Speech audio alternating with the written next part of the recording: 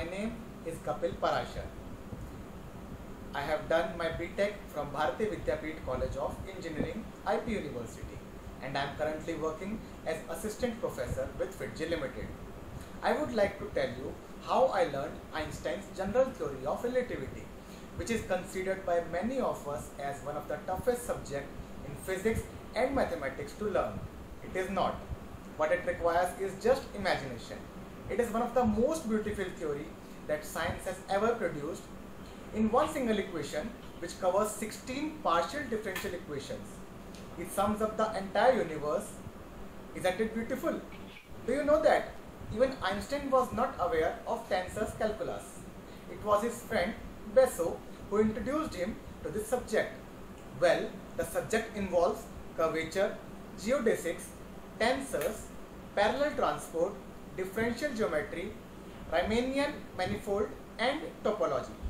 I can tell you this much, that if you are solid in calculus and non-Euclidean geometry, you can learn this. Yes, you can. Just be consistent, read and concentrate on these topics. In this context, I can tell you that you can go through the videos of physics for students. This channel is making wonderful and simple videos on general relativity. Easy, simple, mostly based on visuals. You can learn a lot from this channel.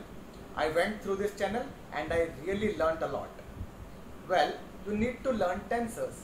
You can go through the series of videos which are there in physics for students. If you know a little bit of real analysis, it really helps. Physics for students also have few good videos on topology.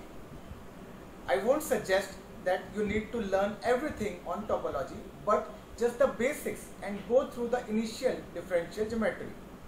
All these combined with your imagination helps you to learn.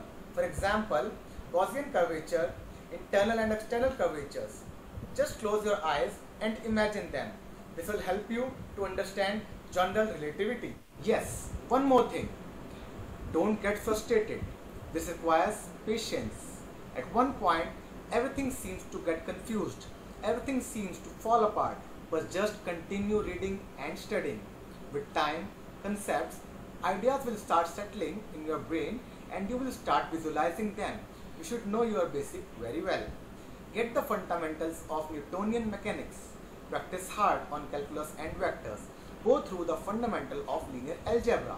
You can read through this book, A Student's Guide to Vector and Tensors by Daniel Fletch. You can consult Gravity by James Hartle, which is also a very good book. One important note, I have completed my BTech, hence I would request you, please go through the authentic sites on the internet. With Google, nowadays, we always search these things over the internet without checking the authenticity. Please do not do that. For beginners, it becomes disastrous as they learn wrong things. Concepts on black holes and wormholes are flooded on the internet, but you will find a lot of wrong information, half information. Please go through ebooks, official websites or consult your professors. Wrong learning is dangerous, so keep an eye on that. So that's all I need to tell you. I hope my little advice helps you to learn general relativity and motivates you to make a career in advanced physics and mathematics. Thank you and bye for now.